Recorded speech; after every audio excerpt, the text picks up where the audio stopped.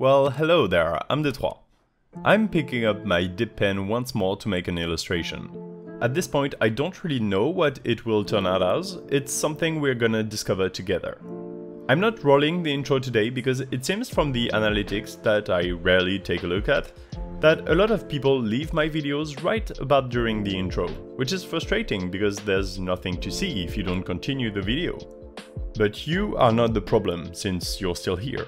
And thank you for that, sincerely. If it's not too much, I want to ask you to like the video, maybe? It doesn't matter that much. I hear views really are the only important thing for this YouTube experience. Anyway, to the drawing. This is a fun one. I had no plan until the first line to the left of the sketchbook. Then, somehow, I thought of a tree, and so I drew a half tree to make up the whole left of the page. The idea is to make this double-page ink doodle with a semi-abstract tone. For example, I'm not trying to represent something real, and the real goal is to manage just enough. Like, look at the leaves on the tree. They look like nothing, and yet this works. I would like now to briefly interrupt this program to bring to light all the people who allow me to make these videos. The whole team that works in the shadow to support and accompany me in every video. Let's start with my agent, Detroit, who helps me manage everything. I also want to thank my artistic director, Detroit.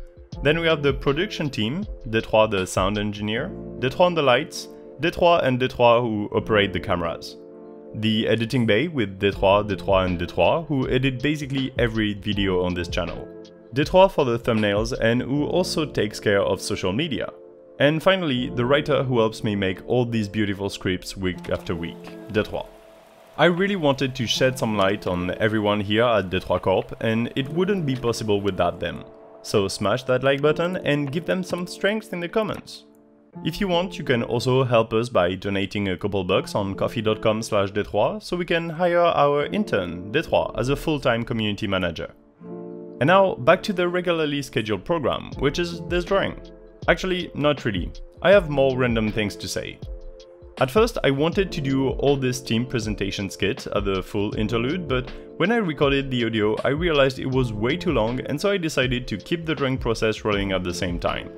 I'm sure some of you are already gone, but that's okay. If you come here expecting only drawing talks, then sorry to disappoint.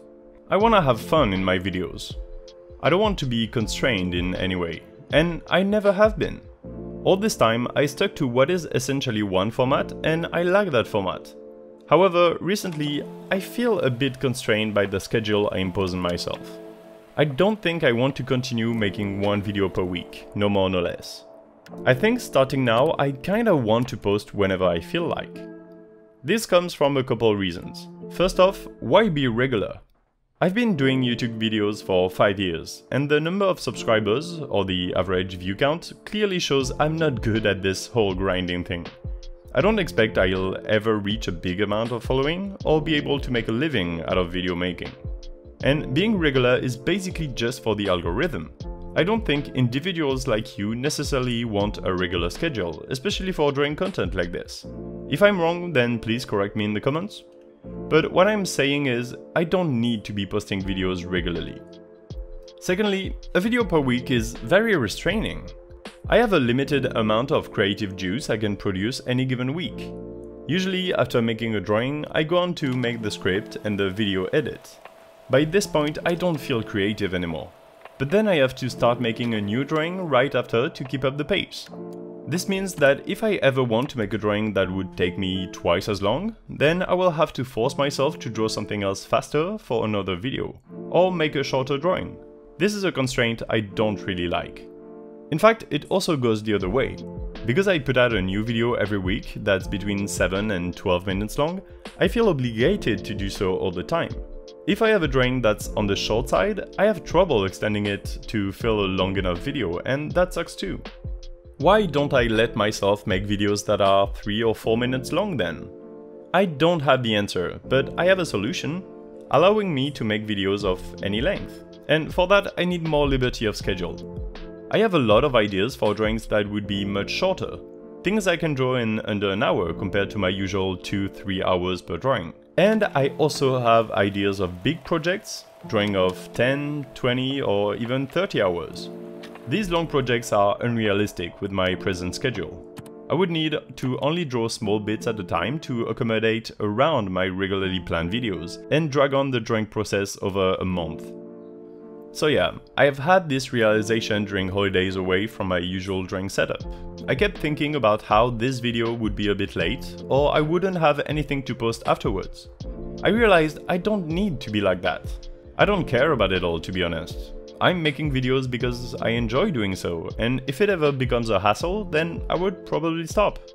It's a case of having an obstacle in the way, and instead of trying to work with it, or climb it, or whatever, I simply decide to bypass the path entirely and go around. It's so simple, and yet I never thought about it like that. Even when I went from 2 videos per week to only 1, which frankly I don't know how I could ever make 2 videos a week, I still felt like I had to follow a schedule. All I'm saying doesn't mean I will only post not regularly. I will simply post when I have a video ready.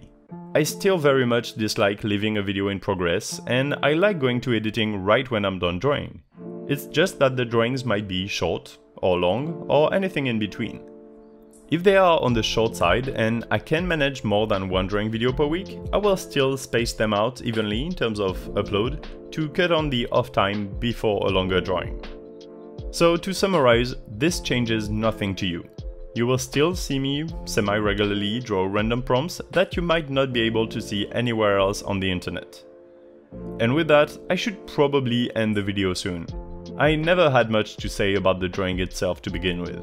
The tree was half the interest of it, and the second one being the rolling clouds taking half the double page. Maybe I can mention the few lines I added at the end, which are still unexplained to this day. I felt like adding an element there, at the middle top right, just to break the overall composition and add some mystery. I'm Detroit, I've always been, and I hope you enjoyed this video. I certainly hope you'll also enjoy the many more I'll upload in the future, so subscribe in order to not miss it.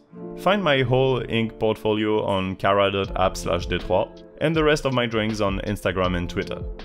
I already mentioned coffee if you wanna help me directly by donating real-world money, so that's about it.